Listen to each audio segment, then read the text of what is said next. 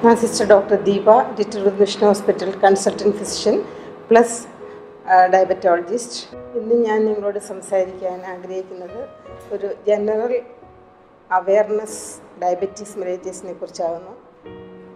നിങ്ങൾക്ക് എല്ലാവർക്കും അറിയാവുന്നതുപോലെ വളരെ കോമൺ ആയിട്ടുള്ള ഒരു മെറ്റബോളിക് ഡിസീസാണ് ഡയബറ്റീസ്.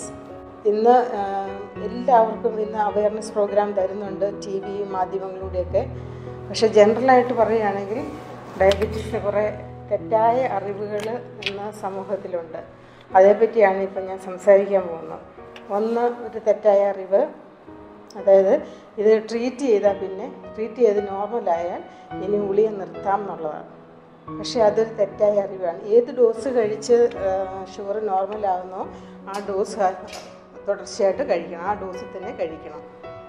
ആ ഡോസ് കഴിച്ചുകൊണ്ടാണ് അങ്ങനെ നോർമലായിട്ട് നിൽക്കുന്നത്. രണ്ടാമത്തത്, ഗുളിക കഴിച്ചാൽ സൈഡ് ഇഫക്റ്റ് ഉണ്ട്, കിഡ്നി പോവും, കണ്ണ് പോവും എന്നൊക്കെ പറഞ്ഞുകൊണ്ട് ഗുളിക നമ്മൾ നിർത്തും.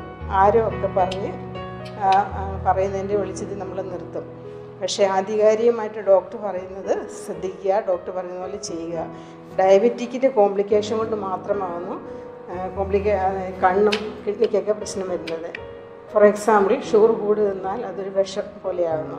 ഷുഗർ കൂടി നിന്നാൽ കിഡ്നിക്ക് പ്രശ്നമാകും, കണ്ണിന് പ്രശ്നമാകും, ഞരമ്പിന് പ്രശ്നമാകും, ഹാർട്ടിന് പ്രശ്നമാകും. അങ്ങനെ പല കോംപ്ലിക്കേഷൻസ് വരും.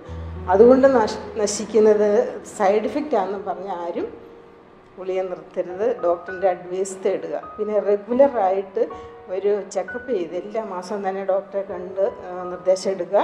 എല്ലാ 3 മാസം കൂടുമ്പോഴത്തേക്ക് കൊളസ്ട്രോള്, പ്രഷർ, കിഡ്നി ഇതൊക്കെ ടെസ്റ്റ് ചെയ്യുക.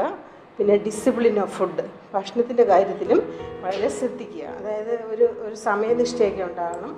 തോന്നുമ്പോൾ ഭക്ഷണം കഴിക്കുക, ഗുളിക കഴിക്കുക, അതൊന്നും ഒക്കെ ചെയ്താൽ അതൊക്കെ ഡയബറ്റിക്കിന് കൺട്രോൾ ചെയ്യാൻ ബുദ്ധിമുട്ടായിരിക്കും. പിന്നെ കൊളസ്ട്രോൾ ഉണ്ടെങ്കിൽ അത് ട്രീറ്റ് ചെയ്യുക, BP ഉണ്ടെങ്കിൽ അത് ട്രീറ്റ് ചെയ്യുക. ഇങ്ങനെയെല്ലാം ഒന്ന് ട്രീറ്റ് ചെയ്ത് കംഫർട്ടബിളായിട്ട് ഡിസിപ്ലിനായിട്ട് പോവുകയാണെങ്കിൽ ഡയബറ്റീസിൻ്റെ കോംപ്ലിക്കേഷൻസ് എല്ലാം നമുക്ക് ഒരു പരിധി വരെ അവോയ്ഡ് ചെയ്യാൻ പറ്റും.